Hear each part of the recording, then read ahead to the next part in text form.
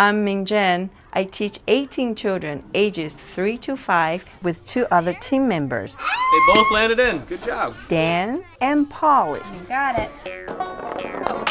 In our classroom, we are exploring ramps. The best way for young children to learn science is through hands-on exploration. Can you tell me what's happening here? But to make the most of these experiences, they need to document what they are doing and reflect on what they have learned. And why do you not use the big ball? Because I'm sure it's not going to move.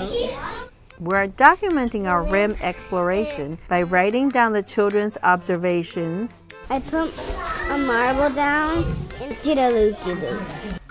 Making charts, drawing pictures, and taking photographs and video. All right, on your mark, get set, go.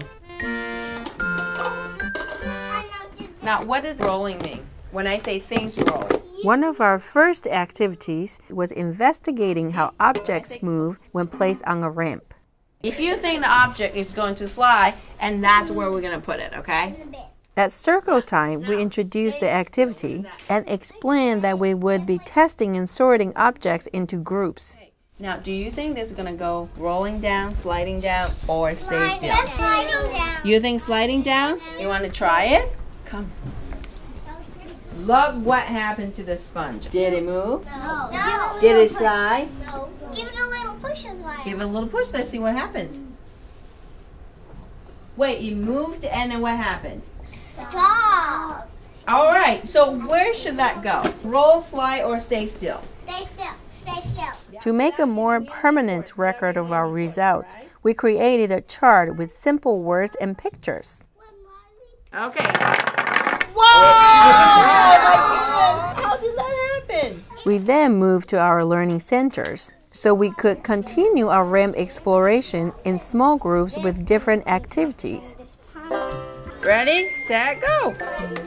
Because the children are constantly changing their designs and building different ramps, we take photographs and video to remember what we did. Nick didn't knock any down. You didn't knock any down? Let's try a different ball.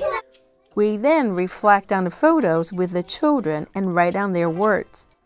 I noticed something. I noticed your dolphin is on the rim. Everything else is on the rug. What happened? Everything else rolled. Everything else rolled. And what happened to the dolphin? He stayed.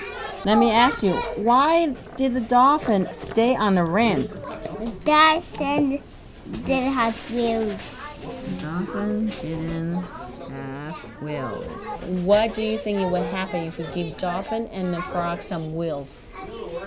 They will roll down. They will roll down. This process of reflection really reinforces their learning. Now, I also noticed there's a golf ball. Did you also try with a golf ball? You didn't? How come? It wouldn't fit through the hole. It also communicates to them that we care about what they're doing and thinking. Good job. We'll also have our kids document their experiences with drawings.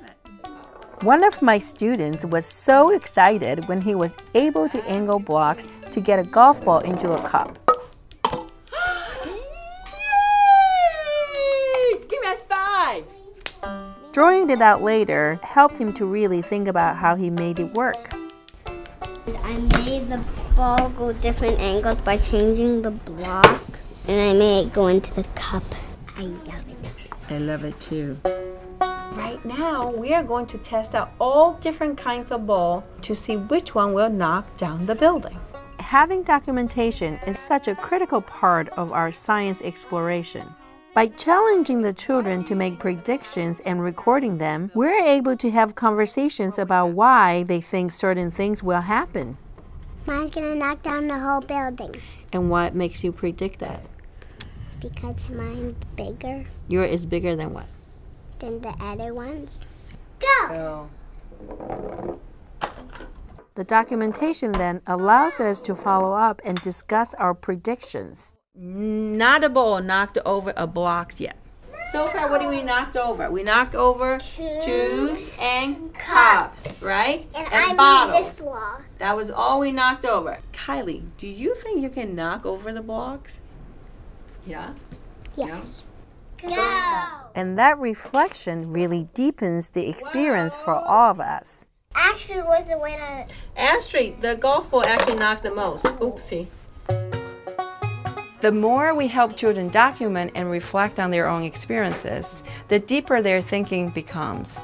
Oh, I know what the problem is. This is not high enough. And this makes their learning more meaningful and fun as well.